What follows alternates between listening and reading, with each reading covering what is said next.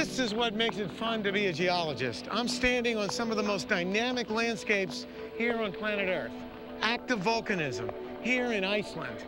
All around me are the manifestations of volcanoes at their most primeval and dynamic scale. You see boiling mud pots in front of us with the grays of silica being deposited. They look like holes into the earth. And then right over there, the green waters of a boiling mud pool. They're beautiful colors, they're telltale signatures that would then become recorded in the rocks. You can see the energy of the bubbling from the gases from within the earth under pressure coming up to the surface. The gray is the silica, the green are the sulfurs. And then over here, we have a steaming chimney, also known as a fumerol, where we have the gases from deep within the earth from a volcano producing precipitates, silica, sulfur, and other compounds right on the surface. This is a little mini ecology. Some of the colors reflect colonies of microbes that live in these systems. You can feel the hot gases coming out from within the earth.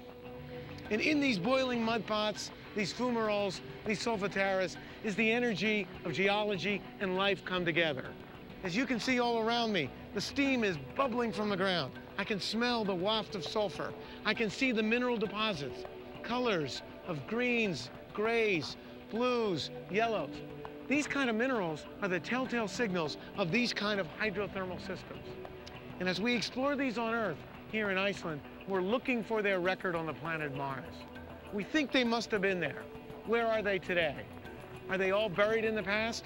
Look at this. Inside this simple little volcano, we have all the ingredients of life. We have minerals, hot, very hot air, venting, mineral deposits that we could potentially detect from rovers and maybe someday even from the orbit as we explore Mars. So here on Earth, we're using the power of the analogy to understand the planet Mars in an active volcanoscape.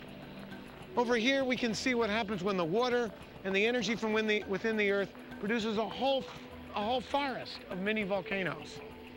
You can see some of the beautiful colors of the minerals that are deposited, like travertine. You can see sulfur deposits, the grays of silica, the reds of iron oxides. These are the things we're going to be exploring for on Mars at the rock scale.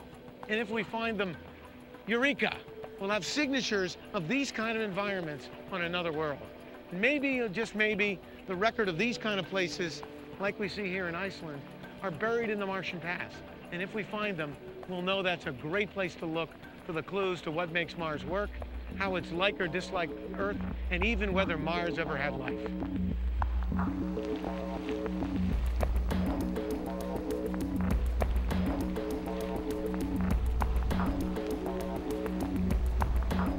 And this is unbelievable. Here in this volcanoscape world of Iceland, we have a huge colony of life forms, a microbial world in its own right. Look at this stuff. Thanks to the action of water and warmth, these slimy oozes are a full microbial world. Volcanoes, water, energy, nutrients, sulfur, carbon, hydrogen, oxygen, nitrogen. There it is, the cradle of life. So now we have to find this stuff on Mars. One of the problems on Mars is these things are so fragile, they don't last very long. So preserving them in a long record, you know, in another world, even here on Earth, is tough.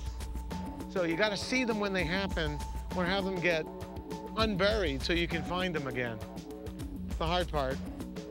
They don't make it easy. This is soft stuff, you know.